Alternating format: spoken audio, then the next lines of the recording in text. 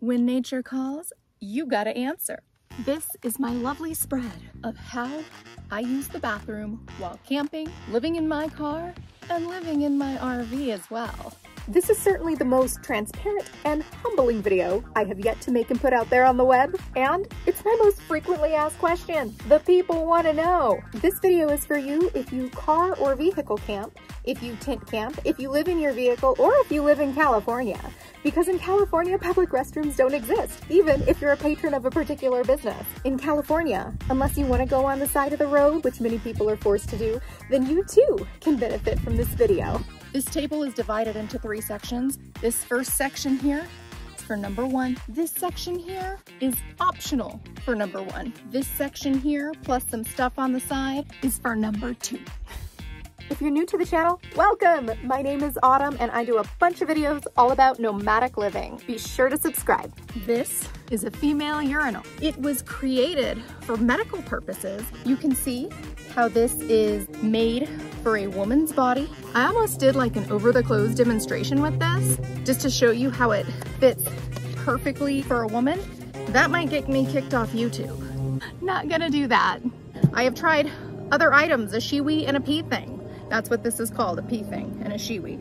I didn't like this. If you practiced with it more than I did, perhaps it would be functional for you. But for me, I just found that I peed on my hands and I don't like doing that. This is great for whenever you go out into the woods, you go backpacking or hiking. You can slip this in your backpack. You always want a paper towel to clean it out when you're done. This helps when you're squatting with the flow. It basically channels the flow. This is also optional. When I first started using this thing, I was afraid of spillage. It's like a doggy pee pad or a human pee pad. I put this underneath me each time I needed to go in my car. I stopped doing that after about a month because I realized I never spill. I don't know if it's a talent or if this thing is just made so well that it's easy. This is my beautiful toilet paper, because why not make stuff pretty? This water here is both for demonstration purposes as well as to show you how I clean. All right, so you do your thing. You've got some urine in here. During the day, you just pour it out in the woods.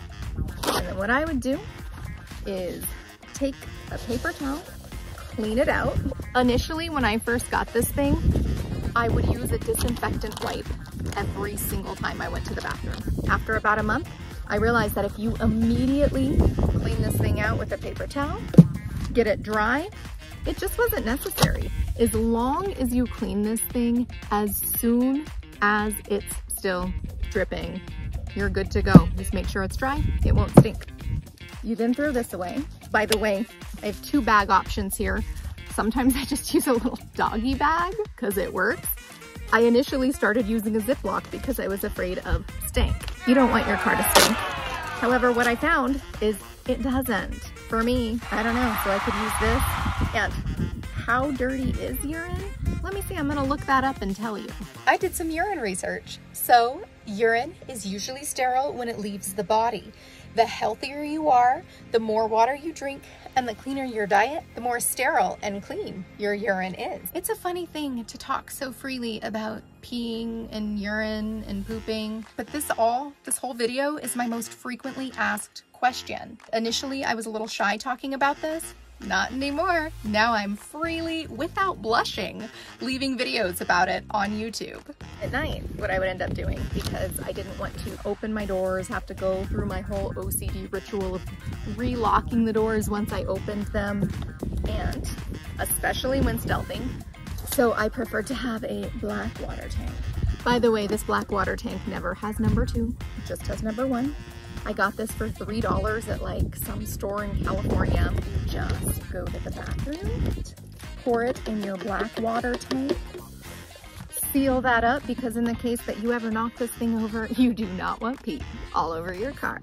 Seal it up tight. I initially had a smaller object than this, and I realized I drink a lot of water, I drink a lot of tea, I pee a lot. So this needed to be bigger. This I think is like 50 or 60 ounces. enough for me overnight. Anyway, after you pour, you wipe and dry. If you don't wipe and dry, it's gonna stink. You've got your little hand sanitizer here, and boom, it's ready to go for the next time. By the way, I also put my toilet paper in this bag. As I was creating this video, I wondered, what shall I title it? I went with the good old-fashioned how to pee and poop while camping or living in your vehicle. However, I asked ChatGPT for some great ideas, and there were 3 runners-up. In 4th place was driving, dripping, and destined for relief, the ultimate road bathroom adventure. In 3rd place was navigating more than just the roads, the art of GPS, going, peeing, and staying in your car. And the runner-up, it actually might have been my favorite, but it still came in 2nd place, singing in the rain, more like tinkling on the terrain. Then, in the morning, you take your black water tank. You pour it out. It's a bit stinky, I'll be honest. Urine stinks. This is now being water, it's not acting as pee. This is actual water. You pour it in.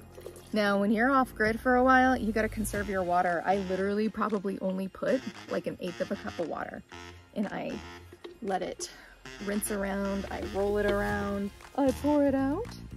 Then I take a paper towel and I dry the inside.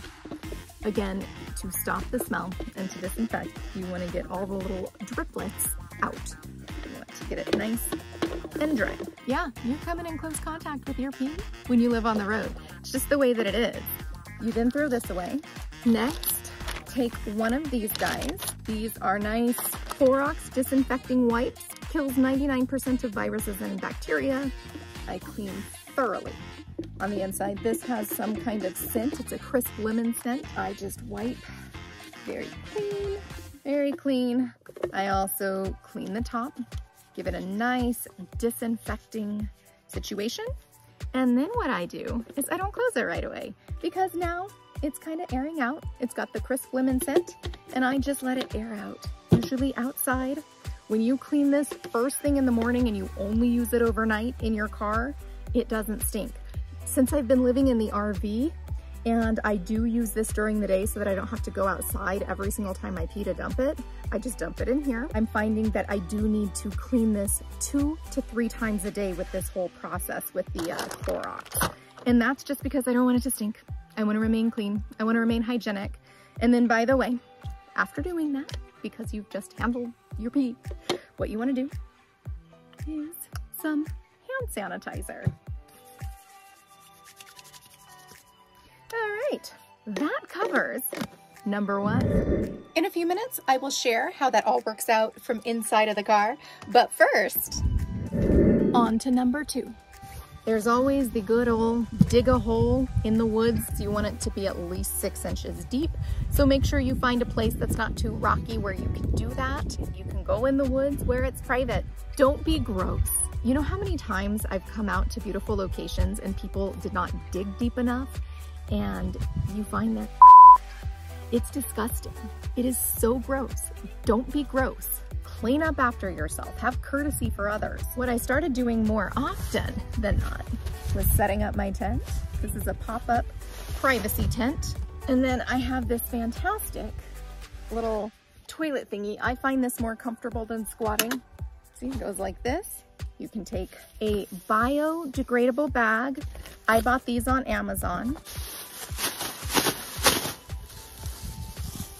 You just go like this. You do your thing. Sometimes people double bag it. I found that these bags are such high quality that I don't need to double bag it initially. When I carry it out to a trash can, I do double bag it because ew, you just don't want to risk that. These are good quality bags. All of these items, by the way, you guys, if they're available online, I've linked them below. Some things such as this, I just got it at like a one-off store. You could probably find something like this at the dollar store. But if I got it online, I'll put some links below. Anyhow, I personally like to use the cleansing cloth. I like them.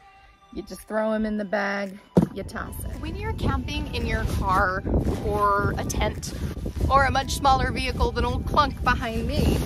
These pop-up tents are fantastic. I bought two. The first one I bought, I was very unhappy with because it was an alleged privacy tent without a privacy liner. So you could see your silhouette if the sun was hitting the tent. That doesn't make sense. This tent, I highly recommend. It's excellent. It has a liner, again, linked below. This tent does have stakes to keep it in place, but I will say if it's especially windy, it's gonna give you some problems. It's gonna blow over. So that's one of the challenges, is if it's really windy and you need to go number 2 out in the woods, it might be better to find like a bush or a tree. Let me show you how easy this is to fold down. Did you see how easy that just folded up? So this is an excellent tent. I'm a big fan of the pop-up tent. It takes less than 5 minutes to set up, and that's including hammering the stakes into the ground. If you're using the bathroom in your car and you want to be kind of stealth about it, you got to crawl into the back. And this is where having good quality tinted windows is going to come in handy. Windows are down for demonstration purposes, but I recommend tinted windows. Ta-da! See how easy that was? I'm in this little rug. This was my home for 16 months. When you gotta go in your car, you still have the same products. This one's optional. I don't use this anymore because I've never spilled. My pretty toilet paper I didn't bring in. I keep that in the motorhome now. So this I keep in little red. It's not pretty, but it's functional. What you do is you just have to kind of kneel. I cannot believe I'm showing this. Oh my goodness, but I'm gonna show it. You just have to kneel in such a way that this can scoop under you. And then you also want to be careful when pulling it out, that you do so very gently and carefully so there's not spillage. Now, if you're out in the woods, in the wilderness, you just dump it outside, have a paper towel ready to clean it up. You want to do that right away. I just want to emphasize that over and over again, because if you don't, it will stink. If you clean it off when it's wet, it won't stink. If you do happen to forget, just use one of these, rinse it out, or go rinse it with soap and water in some kind of public restroom area.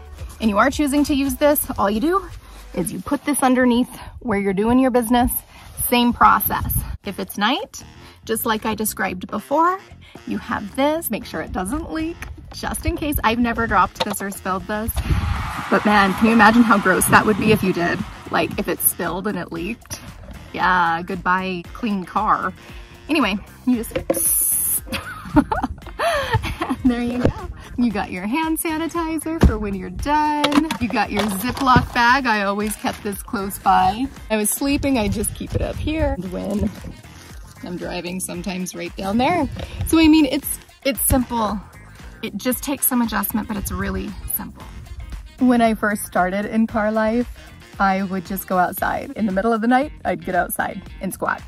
I didn't like doing that. I didn't even feel so safe. And then once, like if there's other campers around and you don't have privacy, once I thought I had privacy and I accidentally went right in front of a guy, a cute guy at that.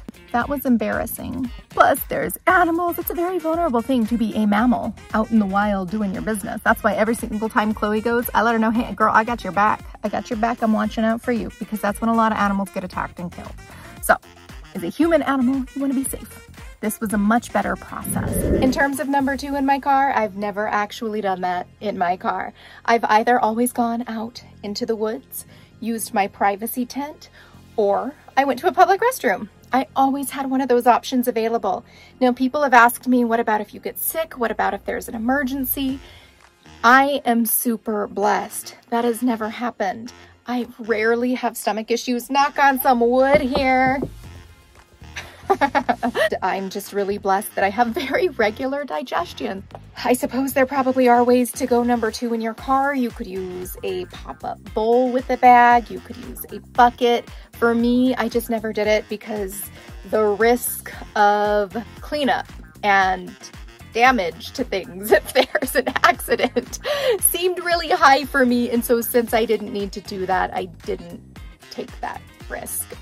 In the RV, when I need to go, I use this. even though it has this toilet, I don't go number 1 or number 2 in there. And for number 1, I basically stand right here, because you can stand with this thing. Pour it in there, dump this out 2 or 3 times a day, clean it up with the disinfecting wipes as I showed, throw this out every chance I go into town. And yeah, that's the setup. I've not even been in the RV for a month at this point, and as amazing as it is, it's also overwhelming.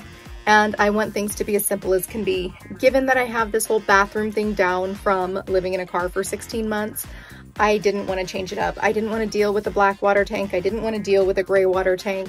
Even though that may not be a tricky thing, to me it seems kind of gross, even though it might be simple. Update. So I told my brother that I have not been using the toilet, the black water tank, the gray water tank, or any of the plumbing. I haven't been using my fresh water tank either.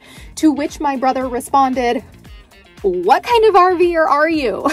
To which I responded, "Touche. I'm an RVer who doesn't know what I'm doing." I have a lot to learn, and the experience of being in the RV has been incredible, and it's been overwhelming, so I've been taking some baby steps. Initially, I thought I wasn't going to use the toilet in the black water tanks at all, because I'm like, that just seems like a lot. My brother told me how easy it is, and my brother assured me that as long as you maintain the tanks properly, they don't stink.